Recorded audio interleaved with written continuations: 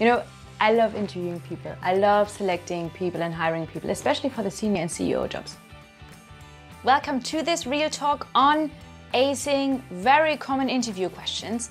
So tell us about yourself. Tell us about a time you failed. Or tell us about a mistake you've made and a conflict you had with a colleague. So where do you see yourself in 5 years? And today I will take you behind the scenes because I have hired a lot of people from junior positions to really senior positions like the CEO of an organization. And I'm going to tell you why us interviewers actually ask you these questions, what we want to hear, and what some bad and some really good answers would look like that you should pay attention to so that you can ace all of your interviews in the future.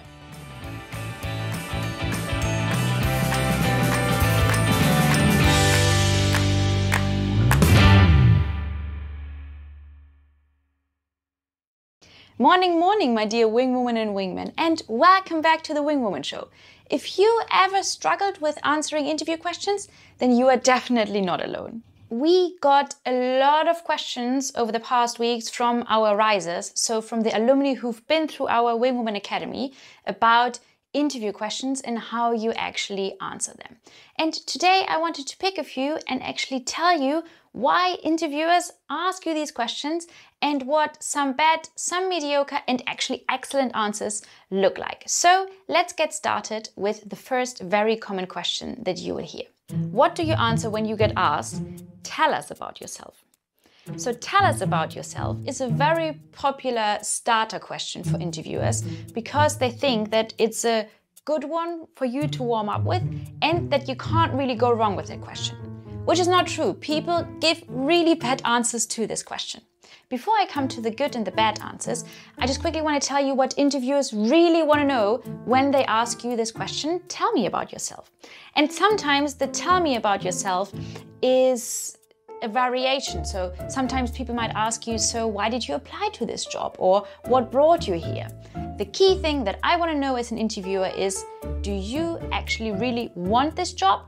And do you seem to be the right type of person who deserves this job? So you see that tell me about yourself actually isn't about you, it's about me wanting to figure out if us two, we are a good fit. So let's look at a bad, at a mediocre and a great answer to the question, tell me about yourself. Well, why am I here? You know, I really liked my last job, but my contract came to an end and then I had to search for something new and, you know, this looked really interesting. So why is that a bad answer? Because me as an interviewer, I want to appoint somebody who really wants to be here, especially when you want to get into a leadership position or into a top position like a CEO position. Because the higher you rise up, the more responsibility you are taking over and the less your job will actually be a 9-to-5 job. And you need to have people there who really want to get up every day and do this job. Also, for leaders, you want to have people who really are on fire when they talk about this job in this organization, because they will need to represent the organization to the outside world. And importantly, if you are a leader, you need to lead the people around you. And the people and your teams, they can actually smell if you are not enthusiastic and if you don't want to be here. And then they ask themselves, well, why should I care if my leader actually doesn't really care that much and isn't really giving it his or her best? So you want to show in your answer, especially at the start of the interview, that you absolutely freaking want to be there. And actually, after the interviews are over, the interviewers or the selection committee, they will come together and they will talk to each other about whether this candidate really wanted the job. And I've heard some candidates say nonsense like, well, you know, I held back and I just pretended that I didn't want the job that much, or I even hinted that I might actually be wanting another job more, because it's a bit like at a high school dance, you know, when you kind of want to get a partner, you shouldn't be too easy to get and you want to seem a bit, you know, distant. Don't try to be distant in an interview, especially when it's for a leadership position. You have to show that you absolutely want to be there. So let's look at what a mediocre, kind of okay but not great answer to this question, tell us about yourself, or tell us about your journey, tell us why you are here, tell us how you got here, would actually look like. And that's something that a lot of candidates also do. So I decided to study. And then I changed from this company into this job.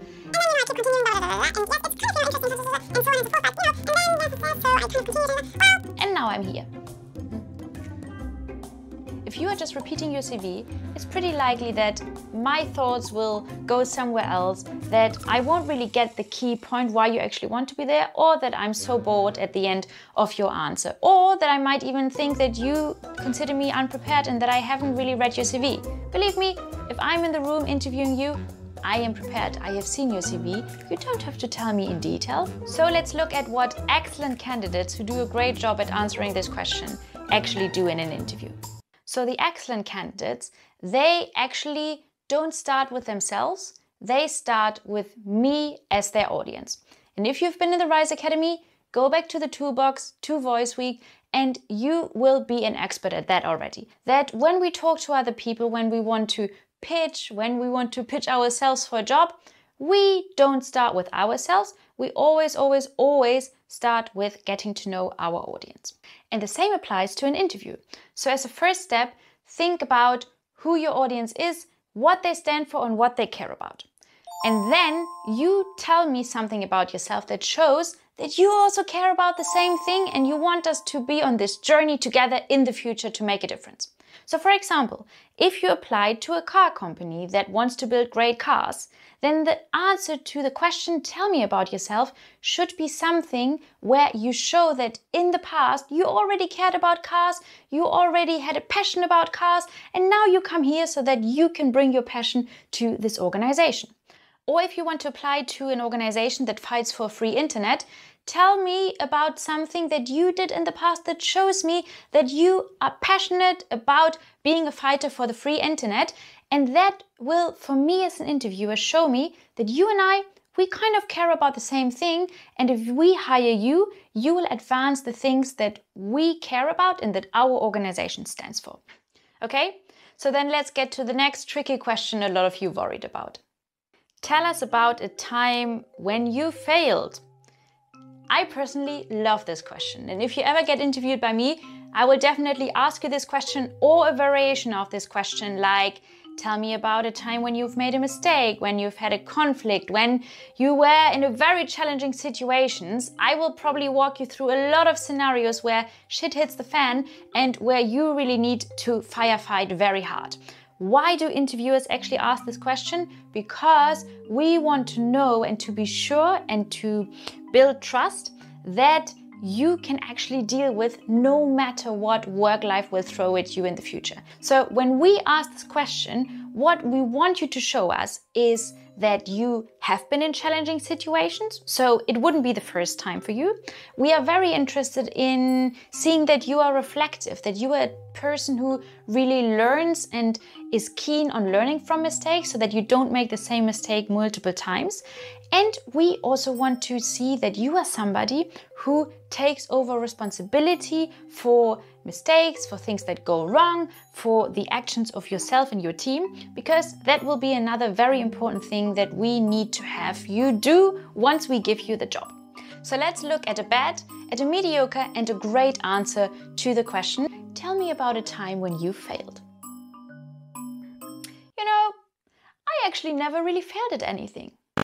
When you say that, I as an interviewer hear, well, this person hasn't really had enough experience. Or I hear, this person isn't honest with me. Or I hear, well, this person is certainly not very reflective because everybody makes mistakes, everybody has failed with something. So, not a great candidate to choose. Another bad answer would be, with this problem, it wasn't really my fault. I just had really bad bosses and, they really didn't know what they wanted to do. Actually, like this whole organization, I really wouldn't recommend anyone working for them. Very important, do not gossip. Even if you had annoying, incompetent colleagues or bosses in the past, do not present it like that. And that is very important because if you start gossiping about people you've worked with in the past, the thing that I hear and remember as an interviewer is you like to gossip about your bosses and colleagues. And in the future, you will probably also start gossiping about me or about the organization, and I can't hire somebody who's actually doing that. So let's look at what a good, solid answer would look like. A good, solid answer to this question, have you ever failed with something, would be that you choose an example and you basically do three things. You explain what the problem and situation was. You explain what you did back then to actually resolve it. And you can talk about the things you did well and the mistakes that you've made. And then thirdly, you want to talk about the lessons that you have learned. Totally decent answer and fine, but I want to show you now what an excellent answer would actually be. The excellent candidates with an excellent answer, they actually start in the future and then they work back to the past. So what that means is the first thing that they do is they think about what is the job I want to get in the future and what kind of responsibilities come with it and what kind of conflicts could I encounter. So for example, you might want to take over leadership responsibility and then you might have conflicts with your team or with other leaders in the organization. Or if you want to get into a CEO position, you have to work with a board, with your bosses. So there might be conflict and failure and mistakes in working with the board. And then what these candidates do is that they actually work back from these future problems, future scenarios to where they have been in the past or where they are now. And then they select examples from the past that actually speak to the situations that they might encounter in the future. So if you in the future might encounter a problem with colleagues or with people in your team, try to select something from your past that is actually as close an example as possible to that. Or if you want to apply for a CEO position and you want to talk about a conflict with the board, see how you can actually find an example from your past where you had to deal with very senior people and what you've learned from that you could apply to this future role. In short, when we ask you, tell us about a time when you failed, or tell us about a mistake you've made or a conflict with a colleague, you can be very deliberate about which examples you actually want to use. And ideally, you choose examples that are as similar as possible, or at least that have learnings that you can apply to future scenarios. And you want to talk about these future scenarios. And you can even say in an interview, well, this is what happened in the past, and I can imagine that a similar situation might occur in the future. And you see, this is how I would deal with it. And in that situation, you actually reassure me as an interviewer that you are prepared for the challenges and the problems that will lie ahead if I actually hire you. Yeah? Okay, let's come to the third question. Where do you see yourself in 5 years? So the reason why interviewers ask this question is partly to get to know you, but even more importantly, we want to figure out if you are actually still the right fit in 5 years' time and if we can actually help you get to where you want to be. So again, it's not really a question that is about you, it's a question about whether this year is going to work if we actually hire you. And different interviewers will actually have different opinions of where you and this relationship between you and us as an organization should be in 5 years. There are people who fall into the stay forever camp, who basically expect that when they hire somebody, this person will stay with them for, the next few decades. Then there are people in the change camp, which I'm certainly also part of, who believe that change is actually a good thing for both the leaders and the organizations. So when I hire senior leaders or also CEOs, I basically expect them to be with us for maybe 5 years, maybe a little bit longer, maybe a little bit less. But then it's often time for this person to move on, either into another position or into another organization. Also because for the organization that I'm hiring for, change is actually a good and an important thing. That said, there are some tips to help you create a great answer to this question, where do you see yourself in 5 years? And I want to give you 2 tips in particular. The first tip is ask the interviewers questions before you actually go into the interview. Why do so few people actually do that? I'm always surprised about that. And if candidates ask questions before the interview, the questions are often about organizational things like, when will the interview take place, or how many rounds will there be? And with these questions, I will very likely refer you to the HR team or to the headhunters that we hired to actually pre-select. If you want to get to me as the interviewer, you would need to ask questions like, I would like to know more about the strategic priorities for the next years so that I can see if I'm a good fit for this organization or the organization is a good fit for me. And you should really ask this question even if you're applying for a more junior position or if you're applying for a senior position. It is very important for you to know what the other person considers to be success in a few years' time.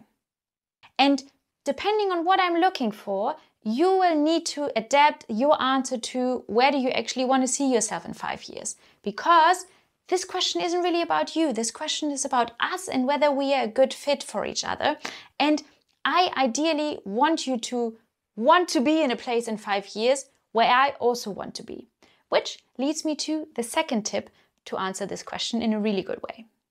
My second top tip for you, if you answer where you see yourself in 5 years, is that you don't just talk about yourself in 5 years, but you talk about yourself, your team, and the organization. Why is that important? Because, especially when I'm looking for a leader, I'm not really just looking for you as an individual, I'm looking for your ability to lead a team to success and to lead the whole organization to success. And I, as an interviewer, you know what?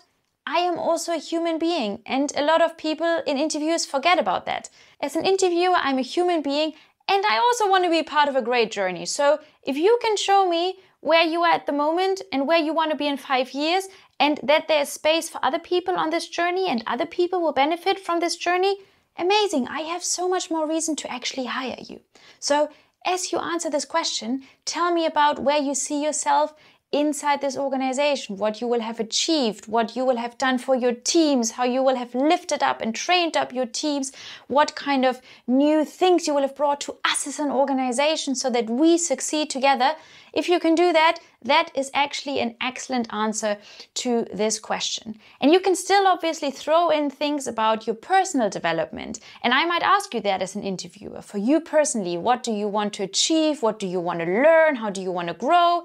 If you talk about these things, it also signals to me this person hasn't learned everything, and that's always the case for all of us. This person still wants to learn, wants to grow, is reflective about the things that he, she, or them can and cannot do. And you can even throw in the weird kind of personal thing like, you know, in 5 years' time, I want to have done my first skydiving exercise or skydiving lesson. If this is a thing that is on your bucket list and that you want to do. The key lesson here is, and it's actually the key lesson for all of the question and all of the answers that we've discussed just now, the key lesson is that when we as interviewers ask about you, all of these questions aren't actually just about you, but they are about us and, you know, whether we are a good fit for each other. So start always, always, always with who your audience actually is, what they want, what they need, what success means for them, and that will really help you to work back towards your answers and select from your CV and from your rich experiences which examples you actually want to give in the interview. Super, that's it for today.